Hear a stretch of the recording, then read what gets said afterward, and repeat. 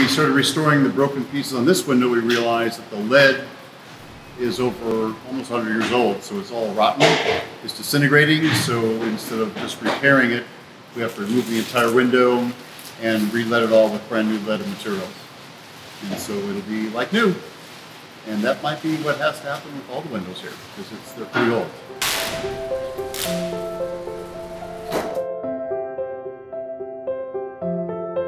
I saw something in a newspaper about the restoration, and I contacted the foundation and talked to Rainey, and she was confident that we had enough experience after 45 years of doing work all over the world. We got along pretty well together, and we decided to help them out a little bit, give them little discounts and just help them out to restore this thing. It was a project of love for them and us. The process in restoration of stained glass, and technically this is actually leaded glass, not stained because we aren't painting on it, is we have to remove the windows from the site, from the frames, which is a process because they're so old. These windows are almost 100 years old. And windows at that point, lead deteriorates, and so we have to re-lead them at least. So the process is we take the windows out, we bring them to our studio, and then Ms. Lisa is the one on these panels are taking them apart, disassembling it. There was a lot of duct tape on these because they're in such bad shape that we had to stabilize them when we did the removal.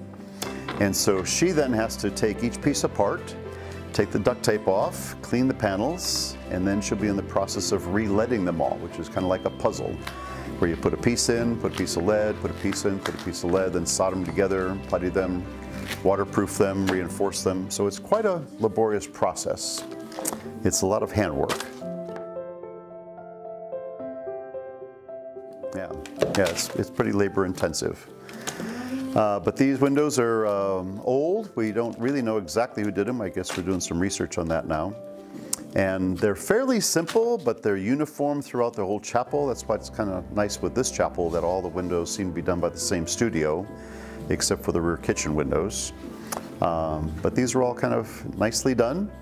They have the symbolic cross and crown in the center of all the windows in the whole chapel. So that will be the more intricate part to lead. The rest is fairly straightforward, straight lines.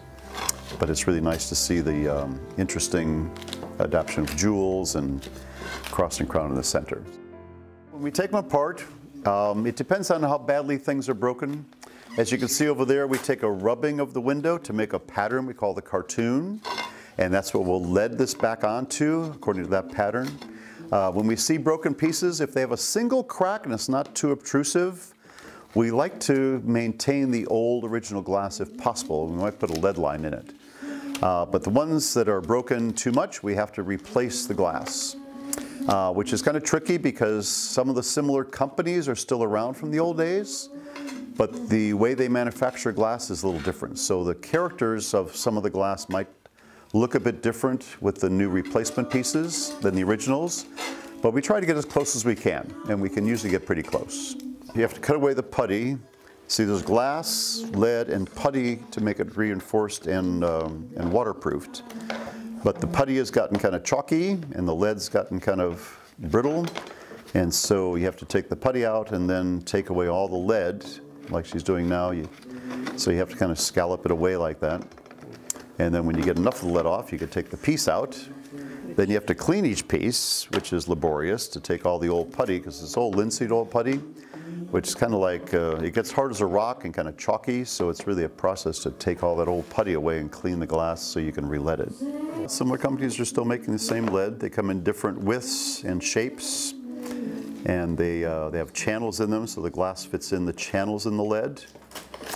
And that's why we then have a space there we have to re-putty to make them waterproof and solid again. After 45 years, you learn all the tricks of how to do all that stuff. Like Lisa's good. These are panels of the large window that are already re-leaded.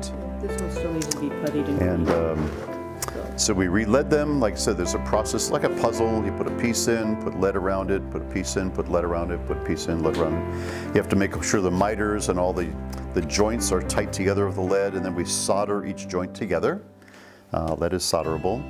And then once we get it all complete and sized to the correct shape and size that it was originally, then it's a putty process where you have to embed putty into all the lead. Then after we putty it, we have to polish it and get it all clean like it looks like this.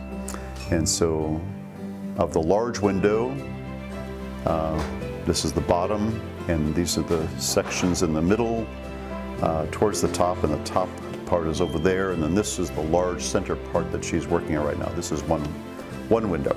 Then on site we have to clean out all the frames. The frames are mostly wood there, redwood, but also there's some metal T-bars splitting up some of these panels. We have to make sure they're all cleaned and open. And then we just stack these panels one by one into the original frames. We have to put caulking, put the window in, the panels, then we do more caulking and put the wood stops or putty, and then we're putting the clear plexiglass back on the panels that were originally there to protect them. And so that's basically the process.